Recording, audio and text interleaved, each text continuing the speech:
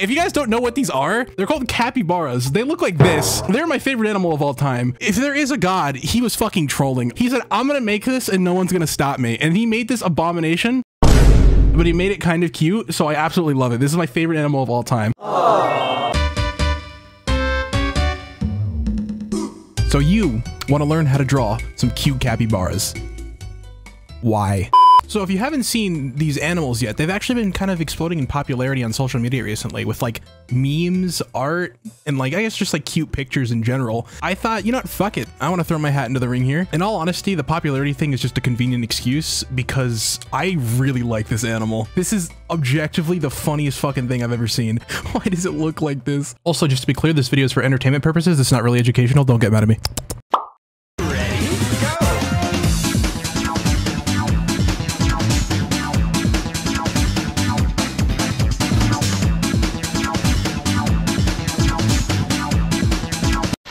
I hate this channel.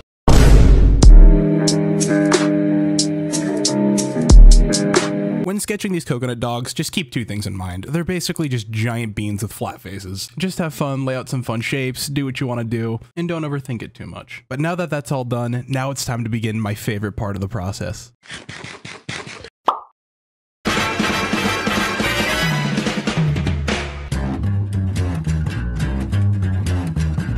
I think it's time we blow this scene.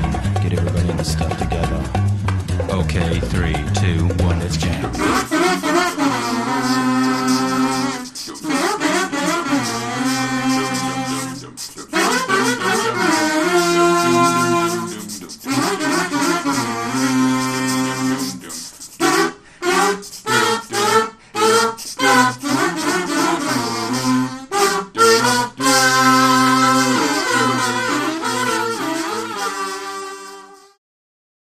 I like a lot of things about capybaras. I like their size. I like how affectionate they are. I like how smart they are.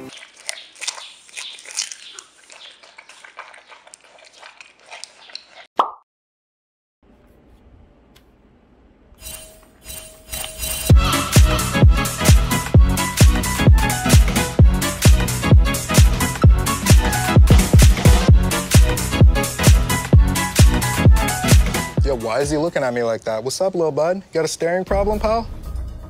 Like what, dude? He's just looking at you. He's a baby. He's just Look at his face. Dumb little face. Stop. Yo, Zan, get your boy, dog.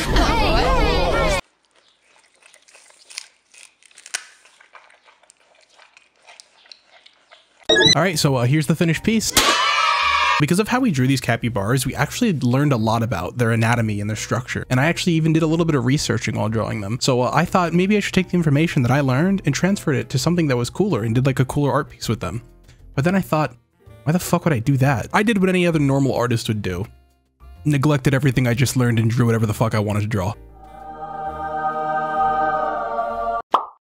Guys, you probably saw this already. If you follow me on Twitter, you've seen it already. But I thought this was so fucking cool when I drew this, okay? You've all seen this. Nobody gives a fuck about this. I drew this. I was so excited about it.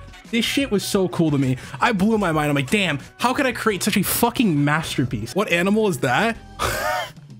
You don't know what animal this is?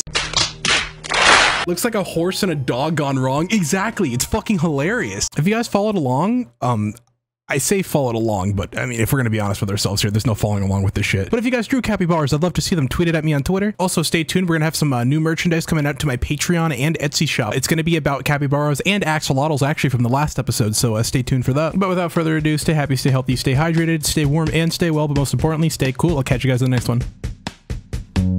Shy little frog singing along to this fun tune as we sit up high in the sky watching the